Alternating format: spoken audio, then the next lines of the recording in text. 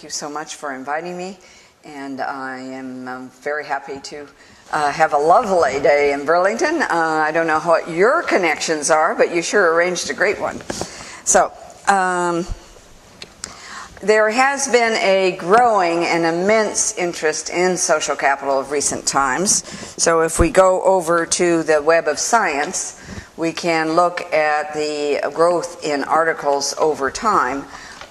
In terms of starting out, this is articles that actually use the title social capital.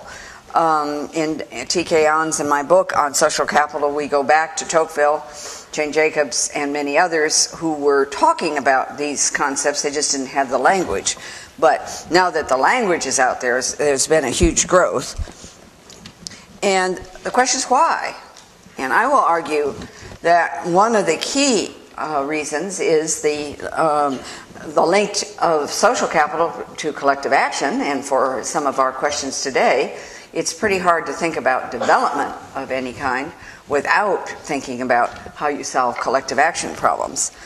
So what's a collective action problem? This is any goal that must require the input of more than a single individual, where whatever is jointly produced is shared, both the good parts and the bad parts, by others, so that there is a collective good or mix of collective goods and bads generated.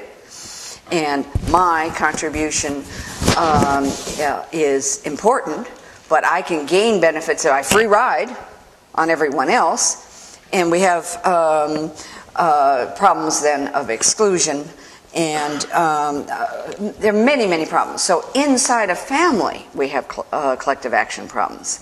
Inside a housing unit, intentional community, we have collective action. We have them at a city. We have it in a county. We have it in a region of a state. We have it within a state. We have it across states. We have it at national. We have it at international. It is multi-scale in its efforts. And the problem of solving collective action requires people to gain some forms of collective action, some forms of social capital to solve it. As I've indicated, it's difficult to achieve. Getting the input from a variety of people is difficult. Part of the problem is frequently that we can get some of it, even if I free ride. So I see benefits achieved, without my input. Well, then I drop out, and then Bob drops out, and then others drop out, and slowly but surely nothing benefit is produced. So we have to solve the holdout problem in a variety of ways, and we have to build trust that others will will contribute in order to make us contribute, and because we contribute, others gain trust that others will contribute. So, one of our key questions is, what is social capital? One of the questions that frequently gets addressed, and we've already talked about it a little bit, is how is it similar or different from other forms of capital? And I'm going to exclude natural capital right now, because it was natural capital in many forms exists without our self-conscious. Now, sometimes the way we use natural capital is a mixed form of capital. But let's look at human-made capital. And how do we build all kinds of human-made capital? How do we measure the outcomes of human-made capital? These are the sorts of questions that we need to be addressing. Well, I'll argue that all forms of capital are built as a result of time and effort, transactions, and transformation activities. We somehow invest to make situations that existed at time one, the structure of them slightly different at time two. So transformation, change in structure, transaction are key in all forms. And then sometimes capital is built not self-consciously, but as a byproduct. So if you enjoy swimming and you swim a lot, you are building human capital in terms of better health, etc. It may not be self-conscious. You just enjoy swimming. Groups that enjoy meeting and working together may build social capital as a byproduct.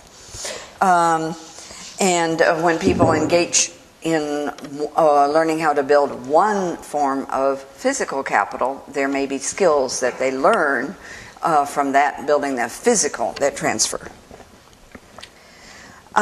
So I will think of all of them as stocks.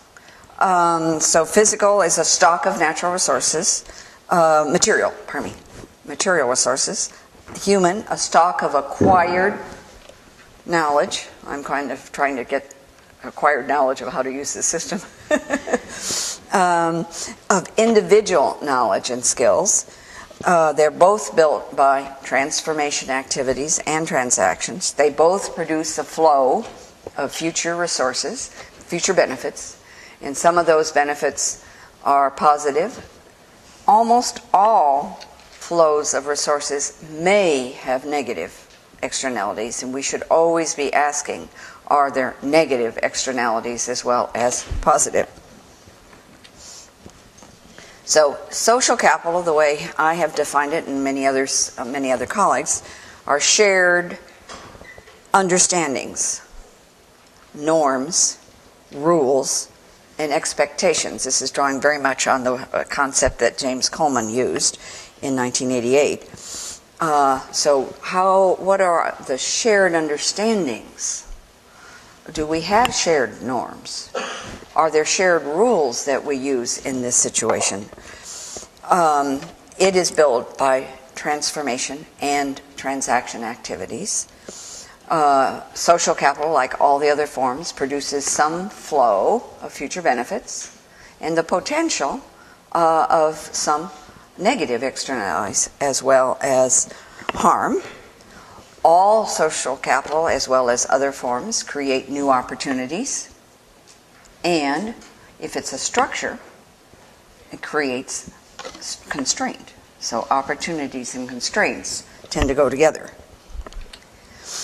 Now, one of the important things for us is to think about different forms of social capital. We're very used to the notion of a building being a different form of social capital than a road, than a tractor. Different forms of material. We're used to that. We don't think a tractor is the same thing as a house. Somehow we've gotten the notion that social capital has all got to be the same thing. And no. As a form of capital, there are many forms of it. Teams inside a business firm or inside a research group, gangs, cartels. Some of these are nice and some of them aren't so nice. The way we define institutions is as rules in use. What are the actions and outcomes that I must not, or may undertake? And when we use rules, we're using the deontics of must not, and may, drawing on John R. Commons and a variety of others. And another form is trustworthiness. So how are trustworthy relationships built over time? As I indicated, rules in use are crucial to building trust, as well as forms themselves. So capital can be used to make capital. It can be used to make capital, it can be used to make capital, etc. So institutions as rules are a form of capital that help people or hinder them. So if the rules are not congruent to building trust, the rules may hinder making future investments in social capital, and I will go on to that in some depth. One of the things that we need to realize is that social capital takes a long time to build up. It can be destroyed like that.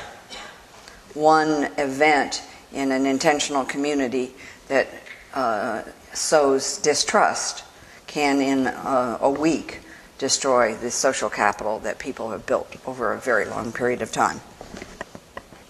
And it's hard, once it's destroyed, it's very hard to rebuild. So one of our ways of thinking about, I don't know if this is going to work, a little hard. Can you hear me if I'm out here? Okay, trust is really a very key part of social capital. And so our way of thinking about it is, it's hard to have trust if others aren't trustworthy. So trustworthiness is an attribute of a group that creates trust in the sense of a single individual. Networks are ways that we build trust. This is the area that Putnam has done a great deal of work in terms of the role of networks and trust. And institutions, the way we're looking at it as rules in use, can build trust. And then we have to be thinking of what are the contextual variables that we're talking about. A groundwater basin is a different ecological system for people to manage than a forest. Urban housing in a big city is an entirely different context than a small community in a rural setting. And all of these affect collective action, and that's part of our problem, how we solve development problems. So that's a very broad framework that T.K. Ahn and I presented earlier. And then trying to begin to break into this, we can break this down and break it down ever finer. But if we look at these forms of social capital, how do they affect a truster's belief in terms of a trustee's behavior? And when we have a social capital being built, trustors may entrust, and this is what many of us have studied in investment games in the lab, in terms of what affects people's willingness to trust others. And if the trustee reciprocates, we know that we have better outcomes for participants, but we always have to remember that there may be positive, neutral, or negative externalities, and that we should not just think social capital is warm and fuzzy. It's an important source of capital, but it may produce negative externalities and positive externalities, or neutral for others. And that's an empirical question. We don't just say, they have social capital, therefore it's good. We have to ask questions beyond whether they have capital or not. A firm producing weapons has physical capital, but it produces weapons. So we have to separate out those concepts.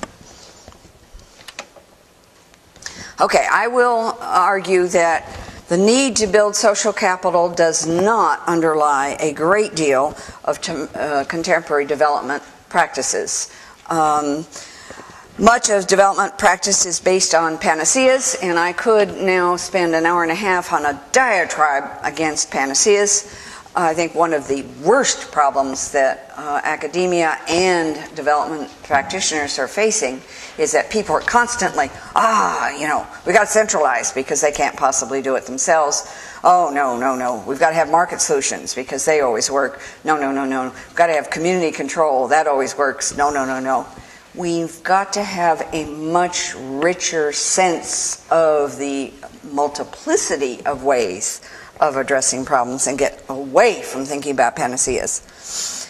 Therefore, a long time, a great deal of our effort in development, the USAID, CETA, where we have studied a fair amount of Swedish CETA, have been building infrastructure. So the way to solve development is build roads and irrigation systems and all sorts of other physical.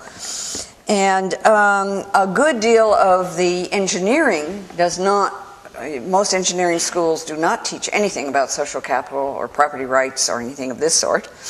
And so a great deal is you build the irrigation system and then, it's going to work itself. And I'm going to present a little bit of data from a study that I've done with Nepali colleagues over a long period of time on farmer-managed versus agency-managed irrigation systems in Nepal. And those of you who know Nepal well will feel with me right now a moment of sadness. Nepal looks beautiful. right now there's some very difficult problems going on in Nepal, but I'm not going to focus on those. I'm going to focus on the problems that farmers have faced for centuries, learning how to build irrigation and maintain them so that they can eat. Behind that beauty, you just think about the problems of managing when you've got terrain that's like that. One person's paddy field, if it isn't maintained, can just collapse into the next, collapse, and the whole system can go right down the hillside. So it's a big challenge to be able to maintain rice paddies and other agricultural systems in this environment. In this is just showing two irrigation systems. This is a flat terrain here, but look, in terms of the problems of going under a road and through a tunnel here, incredible. That looks very primitive. It runs incredibly well. So we've got to get our eyes to see the amount of work and maintenance activities that have been done to make these systems work. So we have been working with colleagues there. We've been measuring 3 important outcomes. These aren't the only, but 3. What's the overall physical condition of an irrigation system? Does the water run through all the canals? Are there trees growing in the middle?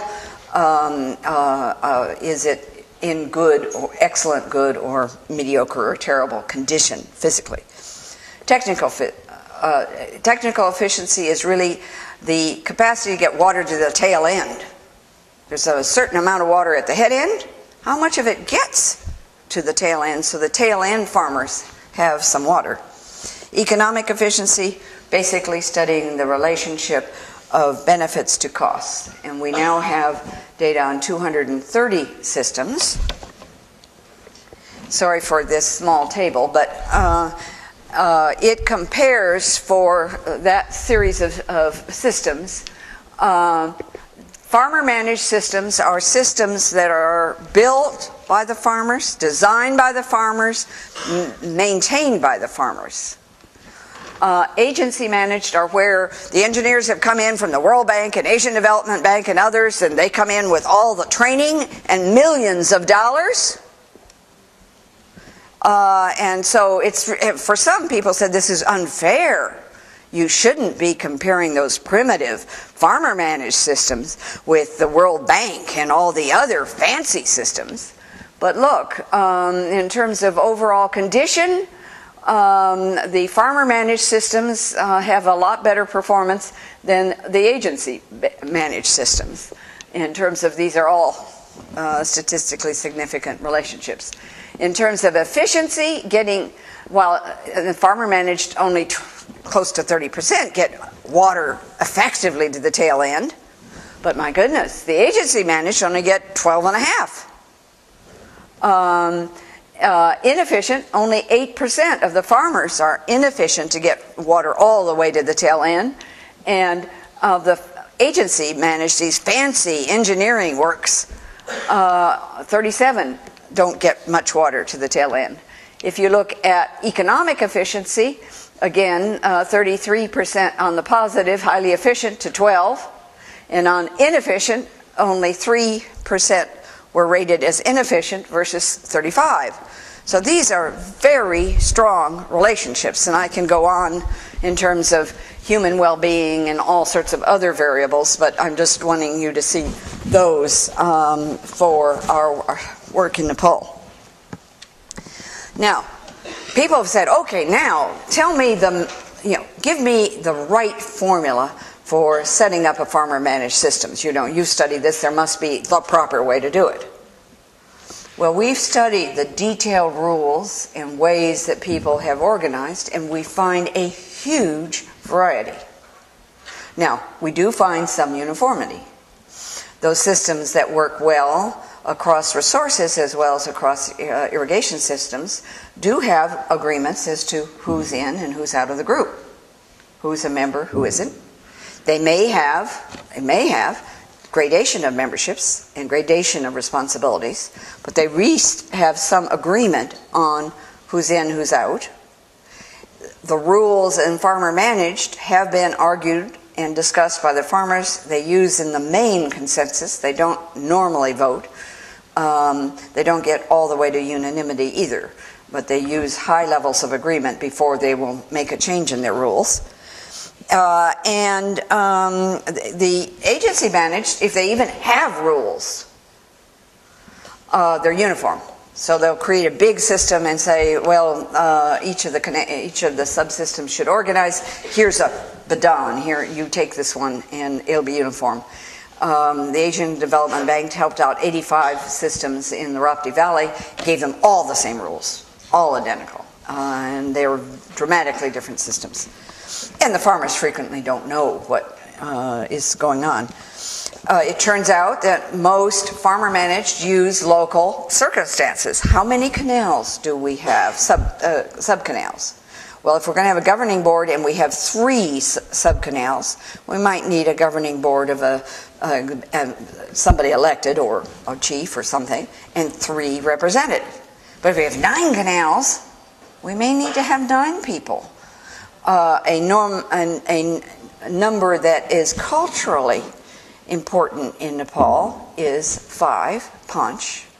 So Panchayat, many Nepali institutions use 5, but they vary. You know, if there's no particular reason from the ecology, they'll use 5. Culturally, that's accepted. But the variation is immense across systems. What's also important is that the farmers themselves are heavily involved in planning, digging, maintaining, figuring out what's happening, what problems, how do we adjust, etc.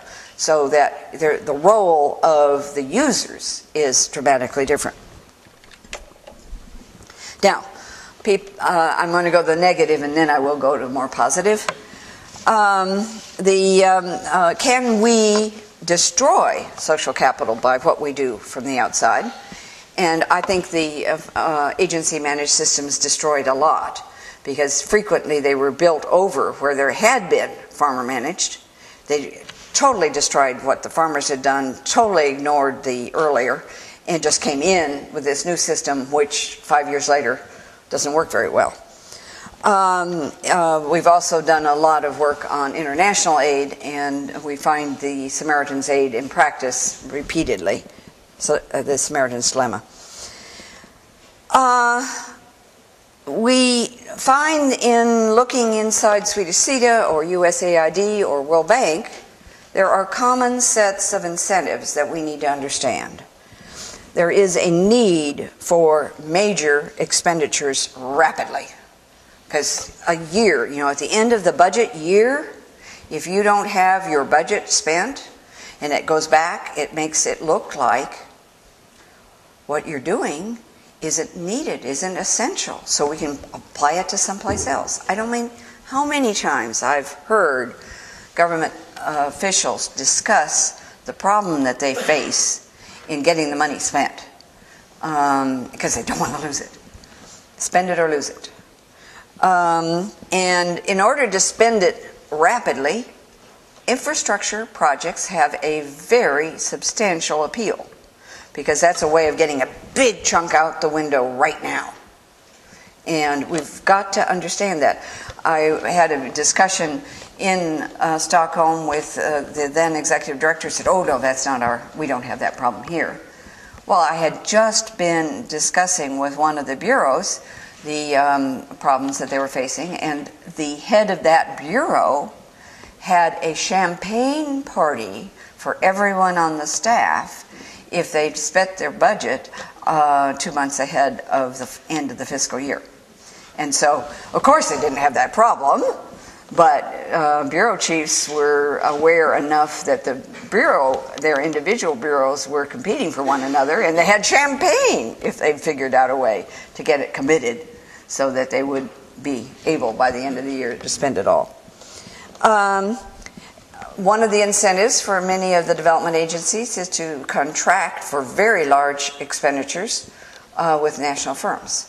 So U.S. has supported a large number of our private corporations. Sweden does the same, even though I think CIPEC is one of the better ones in the country. And the officials, we did a very careful study in Swedish CIPEC of the career paths and the rotation. So people would be in one project 6 months, 18 months, 24 months. We found someone who had been 4 years. But if you're going to do a development project, it's 7 to 10 or 11 years. So people are coming in at the very beginning, or the middle, or the end. They're not seeing the development process in a meaningful way, except the farmers have to, because they're living with it. They've got to be at the beginning and the middle and the end if it's going to be something that they can carry off. I will argue that our own effort to massively destroy local governments in the U.S. and Western Europe has also been a way of destroying social capital. The school districts in the United States, I have now we're about to 1/10 of the number of school districts that we had about 1910 or 15.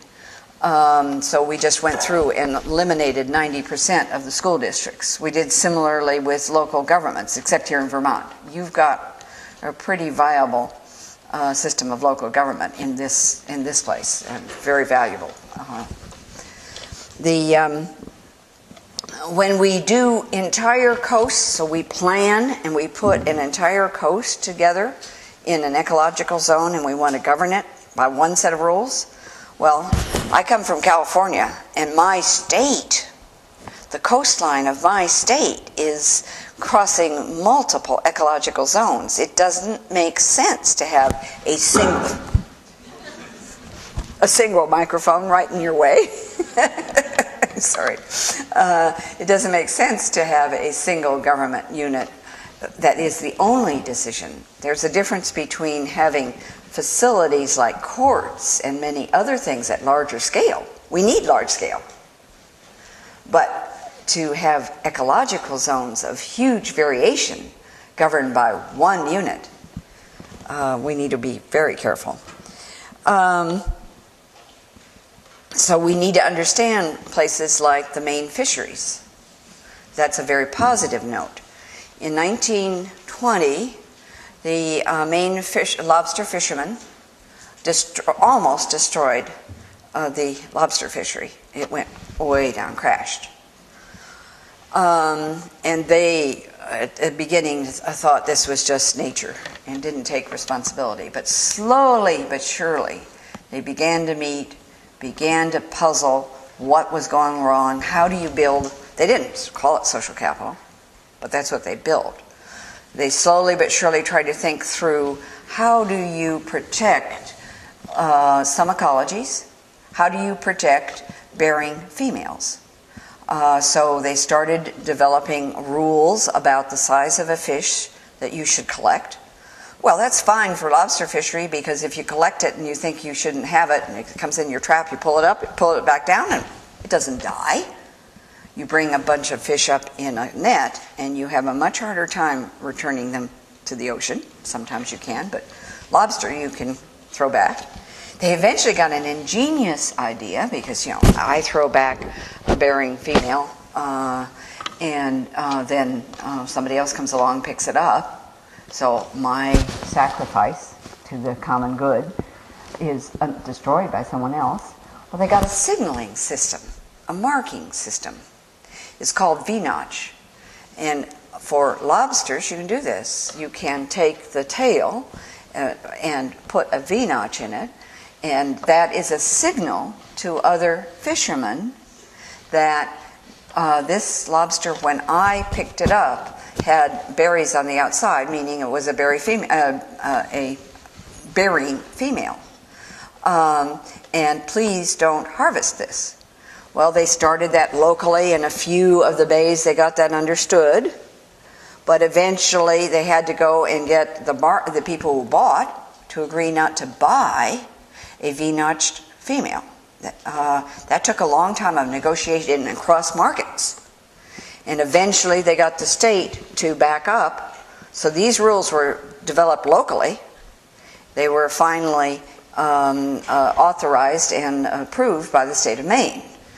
And just a whole bunch of other things that Maine fishermen, and you have all sorts of things in terms of forestry institutions in Vermont that are quite creative.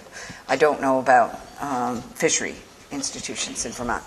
But the important thing is that self-organized, that did different kinds of rules in this bay, from this one, that were ecologically and culturally developed, slowly but surely solved a massive problem. And right now the data is showing that the amount of small lobsters out there is very high, and they're doing relatively well.